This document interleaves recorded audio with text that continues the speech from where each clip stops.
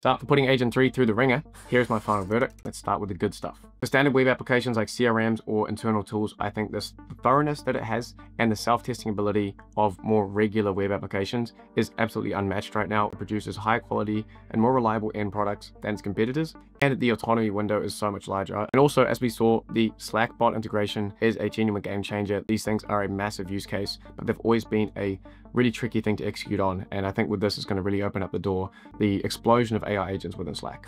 But as you now know, it is not perfect. And the bad is that it's significantly slower than the other tools. Even when I'm just wanting maybe a quick prototype spat out, something like Lovable, or particularly the Google Gemini and the AI Studio was so much faster to just get something quick done and up and running. So it's deciding which apps to build with this is important. If it's a really important project, then yes, but if it's just a quick tool that you're spinning up or a very, very brief MVP where you just want to get a visual of what it might look like, then this thing is going to ultimately take a lot longer and cost a lot more because Replit's costs are a lot higher than other applications. And I'd probably go for some of the other options on the market. And so with Replit Agent 3, you're trading at raw speed for reliability. And that brings us to the ugly. And here's the most important takeaway from this entire video is that the two halves of this platform, which is the AI app builder, like the vibe coding platform, and the agent and workflow builder, they don't talk to each other yet, which is what I was really hoping for out of this.